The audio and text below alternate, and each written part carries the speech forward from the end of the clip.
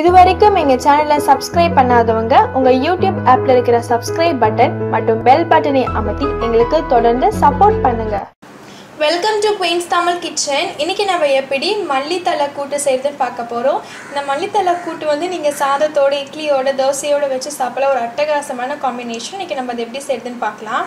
கொத்தமல்லி தலை வந்து நான் தண்டெல்லாம் தனியாக எடுத்துட்டேன். வெறும் இலையை மட்டும் கட் பண்ணி வச்சுருக்கேன். பெரிய வெங்காயம் வந்து பெரிய வெங்காயத்துலேயே சின்ன சைஸ் ஆனியன் வந்து ஒரு வெங்காயம் எடுத்திருக்கேன்.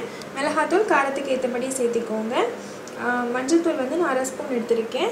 தக்காளி வந்துட்டு சின்ன தக்காளி பழத்தில் ஒரு தக்காளி பழம். தேங்காய் வந்து சின்ன மூடி தேங்காய் வந்து நான் 1/2 மூடி எடுத்திருக்கேன். கடலைப்பருப்பு 2 ஸ்பூனு. பூண்டு வந்துட்டு 4 பல் பூண்டு நான் பொடியாக நறுக்கி வச்சுருக்கேன். ஒரு ஏலக்காய், ஒரு பட்டை, ஒரு லவங்கம், சால்ட்டு தேவையான அளவு.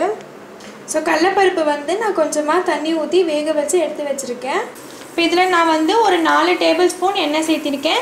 இதுலேயே நம்ம எடுத்து வச்சுருக்க பூண்டு, பட்டை, லவங்கம், ஏலக்காய் எல்லாத்தையுமே நான் சேர்த்திட்டேன். ஸோ இப்போ இது 1 நிமிஷம் நல்லா வந்து வறுத்துக்கோங்க. இப்போ இதிலே வந்து வெங்காயம் சேர்த்திடலாம். ஸோ வெங்காயத்தை ஒரு 2 நிமிஷம் நம்ம ஃப்ரை பண்ணோன்னே தக்காளி பழம் சேர்த்திடலாம். தக்காளி வந்து நல்லா வேகிட்டோம். இப்போ தக்காளியை வணக்கினோன்னே எடுத்து வச்சுருக்கேன் மிளகாத்தூள், மஞ்சத்தூள் சேர்த்திடலாம். தேவையான அளவு சால்ட்டு சேர்த்திக்கோங்க. ஸோ இப்போ நம்ம வேக வச்சுருக்க கடலைப்பருப்பு இதில் சேர்த்திடலாம். தண்ணியோடையே சேர்த்திடுங்க. ஸோ கடலைப்பருப்பு சேர்த்துனக்கப்புறமே நம்ம அதுக்கப்புறம் கொத்தமல்லி தழை சேர்த்திடலாம். ஏன்னா நம்ம கடலைப்பருப்பு ஆல்ரெடி வேக வச்சுருந்தாங்க. அதுக்கப்புறம் கொத்தமல்லி தழை சேர்த்திட்டேன்.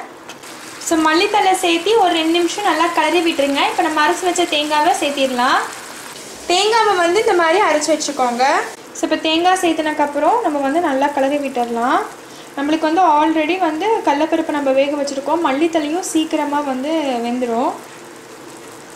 ஸோ இப்போ நம்ம தண்ணியெலாம் வந்து நல்லா சுண்டி வந்தோடனே நம்ம இது வந்து இறக்கிடலாம். நம்ம செய்கிறது மல்லித்தலை கூட்டுங்கிறதுனால கூட்டுக்கு தண்ணியெல்லாம் சுண்டி நல்லா வந்து சுருண்டு வரணும்.